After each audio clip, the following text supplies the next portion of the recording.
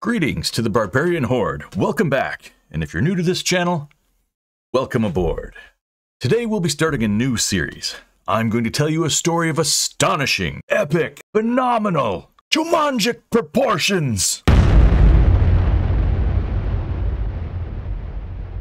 I may have oversold that just a little bit. Just a skosh. Like all good stories, this one starts in a tavern. The tavern, like the story, is called the Wailing Willow. And why, you may ask, is it called the Wailing Willow? That's part of the mystery. My name is Brian, and I am the Savvy Barbarian.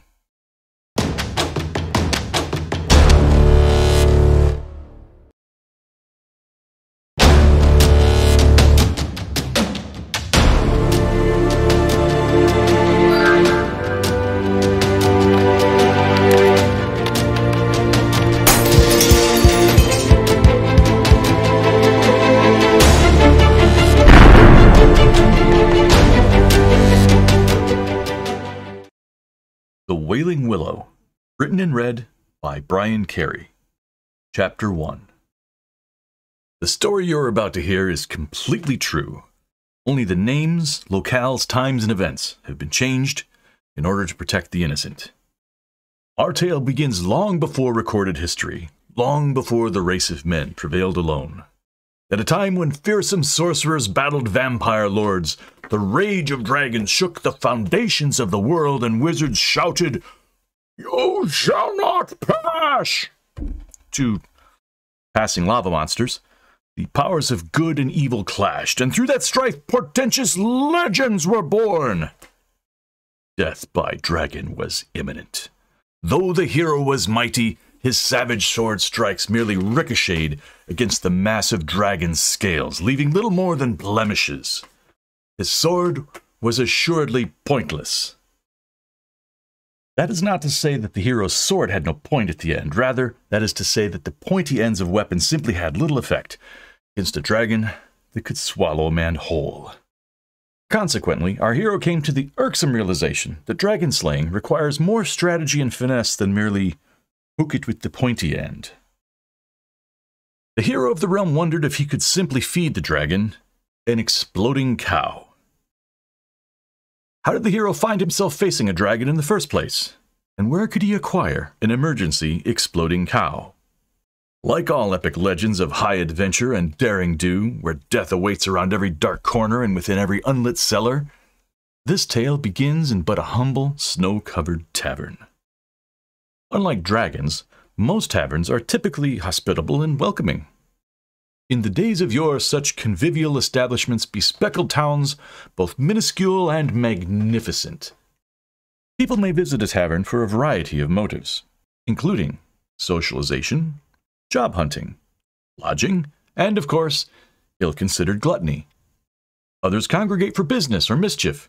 Still others arrive to make unwanted and awkward advances to slightly underclad and lusty bar maidens who seem to grow ever more desirable as the night grows short and the tab for ardent spirits grows long. The tavern where our tale begins is quite old, and of a somewhat grander variety because it was not only quite capacious, but included upper rooms for rent to weary travelers. Built into the side of a stony crag, it stands at the edge of a city named Mercer, which itself is nestled high in the mountains. And like all good tales, when the fickle finger of fate falls upon the unsuspecting, they are seldom prepared for the perils they encounter. Much like the two men approaching. Emerging from the night, two brothers trudged through the snow. At first, they were seduced by the festive music enticing them toward the tavern. They then craved the warmth promised by the flickering orange firelight which streamed out of the tavern's windows and onto the moonlit and snow-covered sod. The first word spoken by our venturing fortune hunters was, of course, bullocks. To be honest, that doesn't make for a very promising start for our heroes. One of them could have uttered some grandiose profundity to be remembered through the ages, such as, "It was the best of times. It was the worst of times." Or perhaps uttered, "To be or not to be? That is the question." However, barbarians aren't known for poetry, waxing eloquent, or even kind words, so we're left with a pile of bullocks. If I wasn't right, was I right, Dane, or was I right? Fine. What was that, Dane? The shorter, beefier man provoked.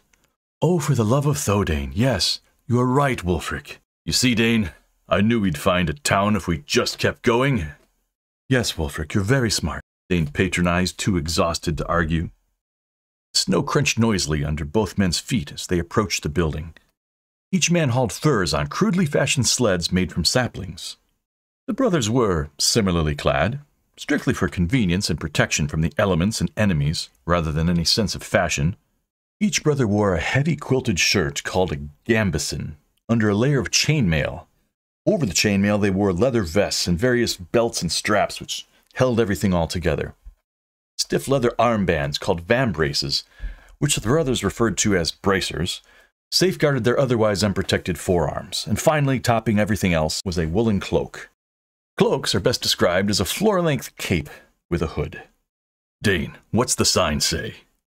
Wulfric, the older and brawnier of the two, nodded toward the wooden placard swaying over the door. It says, "The Wailing Willow Tavern and Inn." A tavern? I knew it, Wulfric pronounced pretentiously, as if he'd just discovered the lost city of Atlantis. Or penicillin. Really, Wulfric? And what gave it away? The loud music and the bright yellow light pouring out of the windows? Or the overpowering stench of ale in the air? Maybe the horses tied out front? The point is, Wulfric interrupted, reading your environment is more important than reading your little scribbles, inkling. Really? Dane shook his head. You're really taking a shot at me because I can actually read. You're bragging that you're dumb, Wulfric. Do you not get that? Bollocks, Dane. It's not that you're smart and I'm not. It's that I'm smart in ways that actually matter. The exchange between the brothers was typical, a standard mixture of brotherly love and bitter acrimony. Each would aspire to murder the other if only there was a convenient way to hide the body.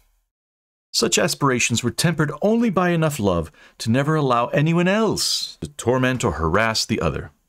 Tormenting rights were strictly reserved for the brothers. While neither would admit it, at some buried level there was brotherly love, even though they really didn't like each other very much at all sometimes. Although they would never, under any circumstances, actually admit that to anyone, especially to each other. You know what, Wulfric? You're my brother, and I love you, but I really don't like you very much at all sometimes. Suck grapes, you milk drinker. Are you saying you don't want to sleep here tonight? Dane looked up at the cold, bright stars over the mountain ridge, their shadows cast long in the bright moonlight. The aurora borealis gently pulsated with blues and greens and purples. Dane exhaled. Wulfric, I'm tired. We've walked a long way, dragging these heavy bearskins. So yes, it's either here, or we sleep under the stars again, which I really don't want to do. Correct. We are not sleeping under the stars tonight, little brother. Tonight, we drink. Wulfric, we've been walking for days. I don't want to drink. Can't we just get a room? Don't you worry, Dane. You'll end up in a room all right. Just maybe not the same one as me. And he gave Dane an exaggerated wink. Oh, Drek. Dane cursed under his breath.